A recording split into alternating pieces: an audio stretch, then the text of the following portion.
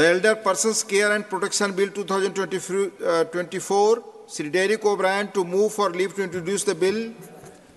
Sir, this one is the Elder Persons Care and Protection Bill 2024. Sir, I move for leave to introduce a bill to increase the protection and preservation of rights of elderly citizens. Elderly citizens, their caregivers, streamlining services for them, addressing the complaints of elderly citizens, and generally taking care of elderly citizens across the country. The question is that leave be granted to introduce the bill. Those in favor will please say aye. Aye. Those against will please say no. I think the ayes have it, the ayes have it, the ayes have it. Sir Derek O'Brien.